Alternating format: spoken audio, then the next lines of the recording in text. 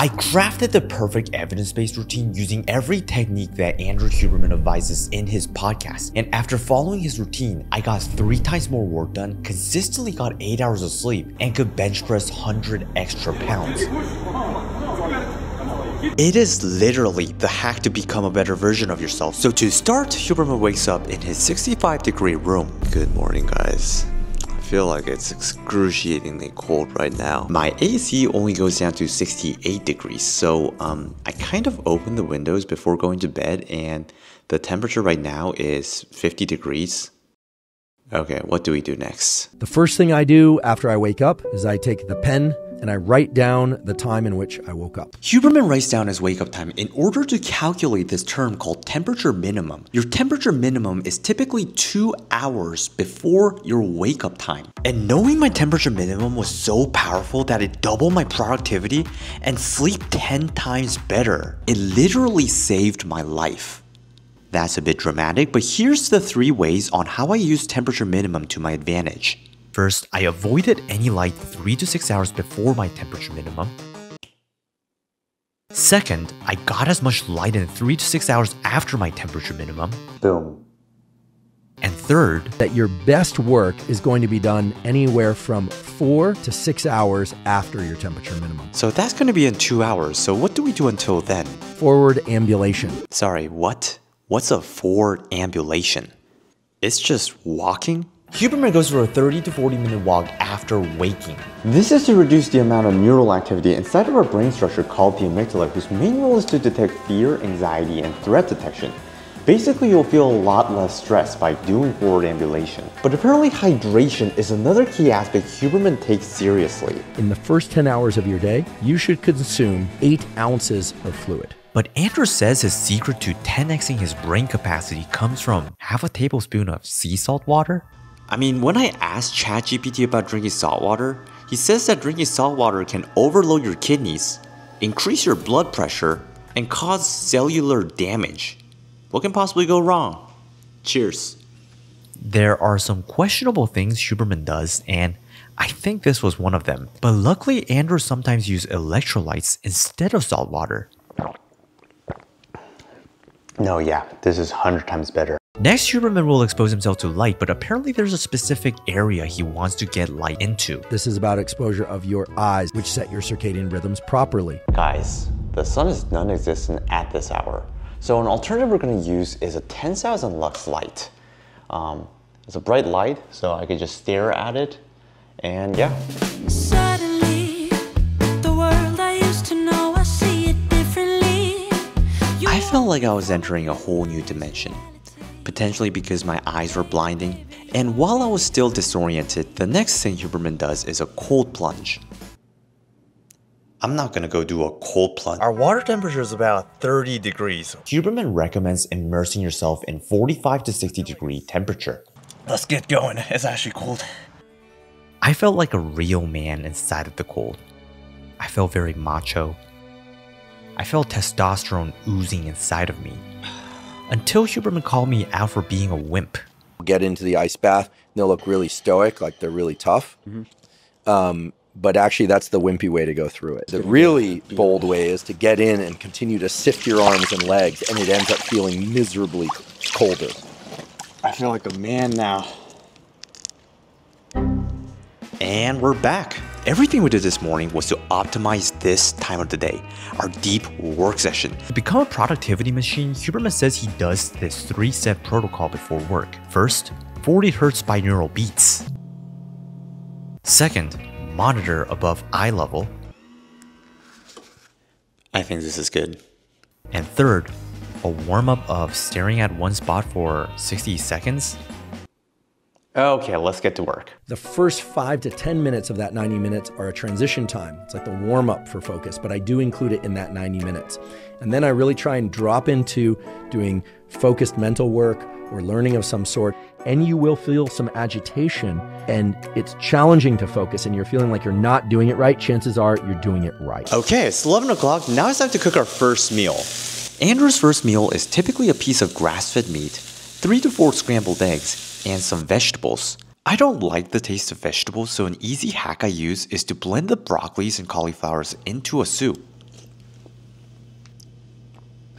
That's what I'm talking about.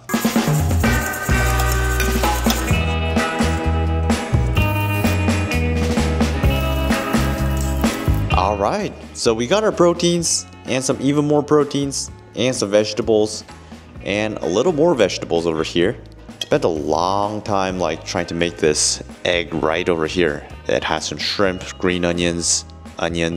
Cheers. This is really good. Andrew says he doesn't eat starchy carbohydrates for his first meal, mainly because it makes him feel sleepy throughout the day. So we're gonna see if that's true or not. Let's get started. And after finishing the food, I can 100% say I wasn't tired. So it was time for me to dress up and go work out. We are at the forest right now. Huberman applies the 3-2 protocol once it comes to his workout programming. Where for 3 of those 5 workouts per week emphasize strength and hypertrophy, and the other 2 emphasize endurance. And what better thing to do than rucking? Oh, shit. Rucking is the action of walking with weights on your back. Essentially, we're gonna put in a 52.5 dumbbell inside of this gym bag. And we're gonna start rucking. Let's get started. Almost dropped it right there. That was my one commitment. Not setting this thing down. If I drop it, I drop it. The reason we quit is rarely because our body quits. Our mind quits. Workout complete. That was the most painful 30 minutes of my life. But apparently that's how it's supposed to be, because Huberman says he likes to keep his workouts intense and short. The data all point to the fact that working out hard for longer than an hour can actually be detrimental because of the way that it raises cortisol. And do you know what's going to lower my stress? Another meal. This is where Huberman goes all out and eat his carbohydrates. So we got some fruits and we got some nuts. Huberman says he loves snacking on these Brazil nuts. So, these are really good.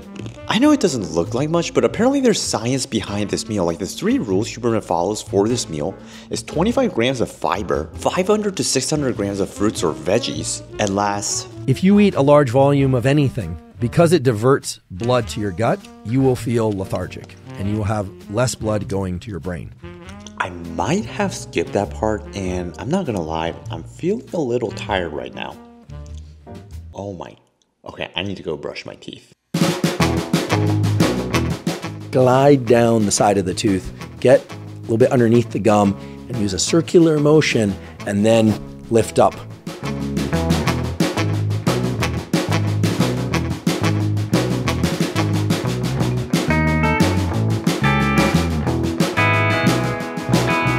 All right, just pulled up to my closet. We're doing some yoga nidra, which literally means yoga sleep. It involves some long exhale breathing, which is very relaxing to the nervous system. We're going to be doing a 20-minute yoga nidra session. Let's get started. Namaste. This is a short yoga nidra nap to reset your nervous system. It felt like my brain was clearing out unnecessary emotions in storage space. Please take your time to get completely comfortable resting on the support beneath your body. I was definitely less emotional about the decisions that I made throughout the day, leading to better decisions. Elbow. Yeah, I feel like my brain's cleared out. After yoga nidra, it was crazy how much more focused I was. But I would say one negative downside is it's a lot less hours of work you can do because of all of these extra protocols. But I felt great going into my second deep work session, which is normally not the case. So I don't know if it's placebo, but compared to days where I would just sit in a computer for 8 hours straight, I felt like I was getting more work done. Alright, so deep work 2 is complete, But it turns out Andrew doesn't end his routine there. He finishes his day off with evening cardio. we're not gonna go do cardio. No, you thought I was gonna jump cut. Alright guys, we're gonna start a 6.6 mile run. Alright, 3, 2, 1, go. I'm personally not a fan of evening cardio just because it raises my heart rate, which makes it harder for sleep. So we'll probably do an easy, low heart rate run, probably around 135 beats per minute. My heart rate does not feel like it's at 135 though. But really what made this evening workout worth it was catching up with friends, which is one of the most important protocols Huberman mentions for your brain health. The quality of our social bonds dictates much of our quality of life. That our brain, and indeed much of our entire nervous system, is wired for social bonds. Time to dim the light, guys. Huberman wears blue light glasses from a brand called Roka. I use a cheap brand from Horrocks, which still does the trick. But what's more important is following the intentions behind Huberman's action. So I make sure all my electronics stay outside of my bedroom, except for my Kindle, which I make sure the brightness is low and it's the warmest tone it can get. To dial it up a notch, I change all my lightings to red.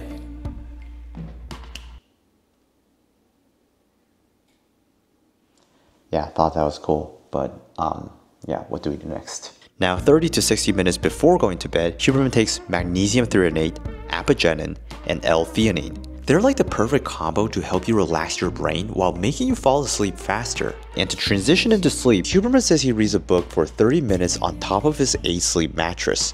Now, I'm gonna additionally put in earplugs, but Huberman also says he uses nasal strips on his mouth to promote nasal breathing, basically to looksmacks. Nasal breathing, good. Mouth breathing, bad for craniofacial development. So yeah, I'm gonna wrap up now. I'm gonna try and get 8 hours of sleep, which that's what Huberman recommends. So yeah, I'll see you guys tomorrow.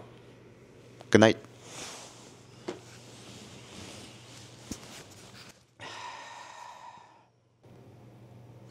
I'm not gonna sleep with the lights. Good morning. This is day number 7. Getting up is a lot easier, and I'm actually starting to love this morning routine, except for the cold exposure. Here's some proof. But I feel like the first few things of the day are really setting me up for success. I never realized how important a couple of actions can set up your whole day. Today I got a pretty good, decent recovery score after following Huberman's routine, so we're going to run in the morning. Alright, we're going to start our run in 3, 2, 1. Let's go. So the only different thing we're doing is for our forward ambulation, we're doing a 10-mile run, and we're also getting to see the sunrise. It's a little late. Usually when I run, it's usually dark, but I was trying to get the camera set up and everything, so it took a little time, but yeah. I felt like my oxygen level was going up, which led to more brain power during my first deep work session. I felt the blood pumping into my brain, but in reality, I wanted my blood going to my biceps. So we're here to lift some weights. The method that Huberman uses to maximize muscle growth is to apply this 3x5 protocol. It involves doing 3 to 5 exercises for 3 to 5 sets per exercise, 3 to 5 repetitions per set, and 3 to 5 minutes of rest between each set. And he makes sure he keeps this workout 1 hour and below. After 2 deep work sessions and 2 workout sessions, on some days, Huberman finishes his day off in the sauna. This is because by heating up your body in the sauna, your body is going to cool down a lot faster, meaning it makes it a lot easier to fall asleep. But on a side note, guys, like I went to the gym this afternoon and I came back this evening, and I swear, I'm seeing the same people. Like, does that happen to you guys? But anyways, I'm going to wrap it up. YouTube thinks you might like this video, so go check it out. I'll see you in the next one.